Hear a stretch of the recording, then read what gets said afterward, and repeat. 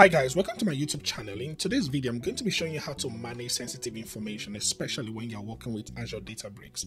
It's very crucial that when you are trying to use Notebook to access sensitive information, that you don't just put in your password, your username within your Notebook. You could use the Azure Key Vault, store all of your sensitive information on the Azure Key Vault and be able to read them in an encrypted way into your Databricks notebook. I'm going to be doing all of that to show you how to go about that. First, I'm going to be creating a resource group.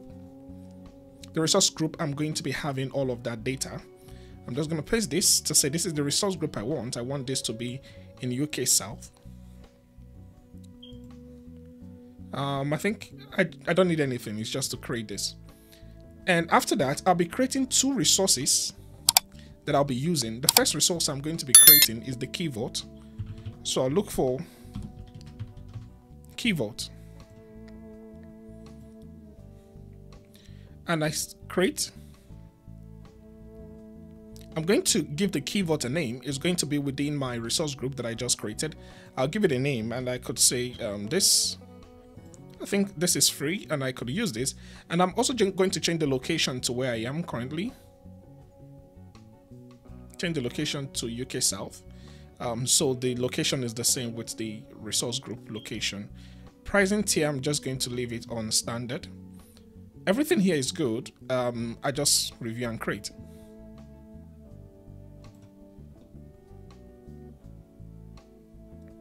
So while the deployment for this is in progress, I'm going to go back. Let's go back to our resource group and we're going to create an Azure Databricks. I'm going to be creating an Azure Databricks workspace. Create. I'm going to give it a name. The region is the same. I'm going to leave this on a premium tier, the pricing tier. Everything here looks good. I go to my networking. I leave this as it is. Go to next, next, next, and I create and review this. And when the validation is succeeded, we can create our Databricks workspace. So my deployment is completed and the two resources I'm trying to create, the Azure Key Vault and my Databricks workspace has been created. I go to the resource.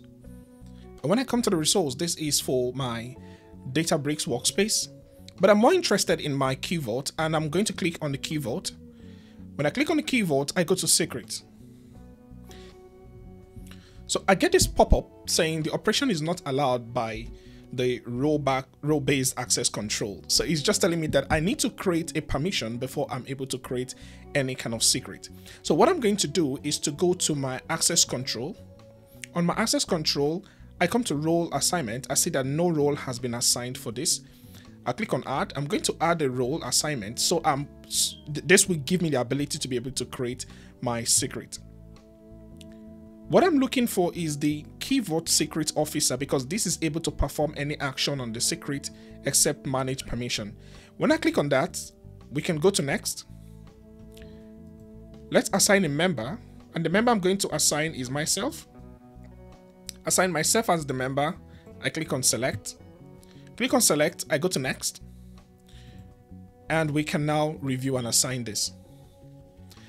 It's going to take only a couple of seconds, and when that is completed, we can go back to secret. And the pop-up I have is out. I'm going to generate new. So let's create a name, and the name is going to be called Databricks Secret. For the secret value, let me just use a name. Let me just use test. So let's just use test. And I'm going to leave this as it is, leave every other thing as it is. I can now create. So I've created a new secret called Databricks Secret. The next thing I'm going to do, I'm going to go back to my Databricks and I'll launch my Databricks workspace.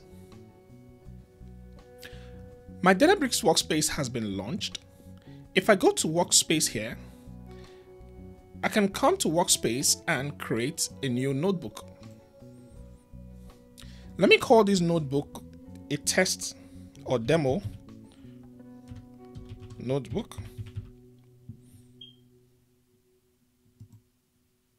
Okay.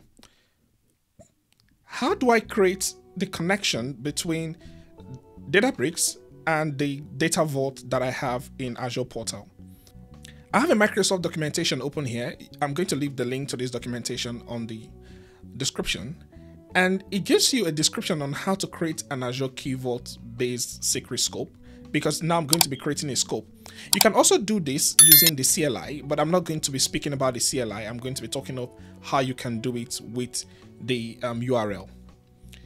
If you go to the URL, when you come to this place, you say go to this link and you replace the Databricks instance with your own Databricks. What I'm going to do, I'm going to be doing something slightly different. I'll click on this. I'll duplicate this page.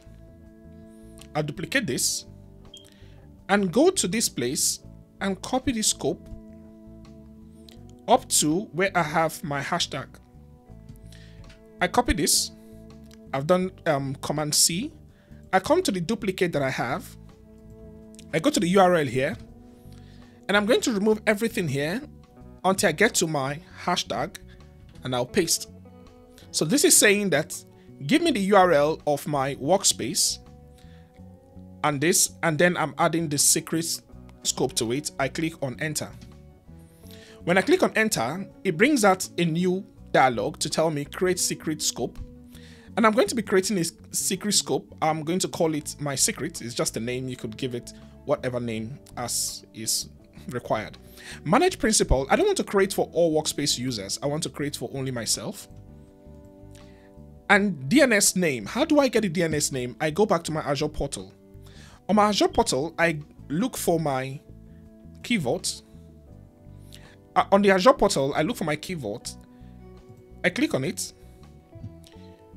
If this is collapsed, you can expand this and you look for your properties.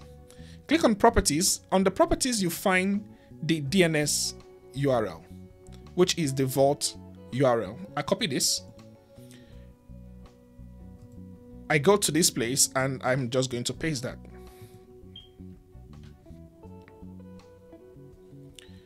My resource ID. What is my resource ID? I come back to this place.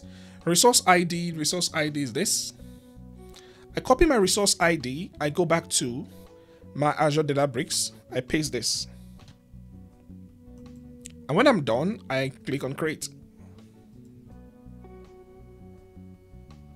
The secret scope named my secret has been added. I click on OK. I'm not doing anything complicated in this video. It's just to show you how to do that connection. What we're going to be doing next is to test if this connection has been created. I have another Microsoft documentation, and the Microsoft documentation gives you a way, it gives you the script on how to kind of test this. I'm going to be copying this first one and taking it to my notebook that I just created.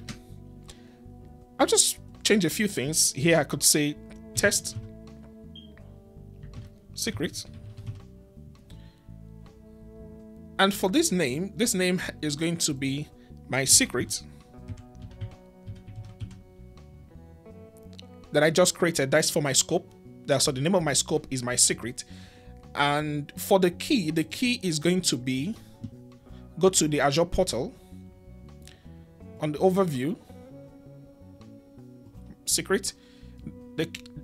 This is what we're going to be copying. The secret that I created. I'm going to copy this. I come back here, and that's going to be the username. I paste this. We just want to test this to see if this actually worked. So the next thing, I'm going to create a compute that I'll be using for this. So let's create a compute. I'm just going to create a personal compute. Leave everything as it is because it's something I'm just going to delete in no time. Let's create a personal compute for this, and I'm going to click on create. So I've created my cluster. After creating the cluster, I'm going to go back to my notebook. When I execute this, I'm going to have an error, and I'm going to explain what that error means. Click on execute. And I'm getting this error. And why this error is there is because I've got a Databricks workspace and I've got the Azure portal. There's really no way for this to communicate because I've not created a connection between this and my Azure portal. So when I come to my Azure portal, I'm going to go to access control. On the access control, I have the role assignment. Now I have a role assignment on my user account to be able to create a secret, but I need another role assignment to be able to read a created secret. To do that, I'm going to add role assignment, and this role assignment, I'll come down and I'm going to look for the Key Vault secret user, because this enables me to read secret content, only works for Key Vault. I'll go to next, select members. I'm going to give access not to my name this time around, but I'm going to give the access to my Azure Databricks. So I give access to my Azure Databricks to be able to read this. I click on select. I go to next, review and assign. It takes a couple of seconds and I'm going to go back to my Azure Databricks once this is completed. So this should work now, and if I should execute this, everything seems fine. If I want to print out my test secrets, let me say print test secrets. This shows me redacted. So it shows that this has been redacted, meaning that the connection has been created, the scope, the keys have been created in the Key Vault, and the scope has also been created. And this is how you can protect sensitive credentials when you're working with Azure Databricks and you're writing your script on your notebook. Thank you. See you in my next video. Bye for now.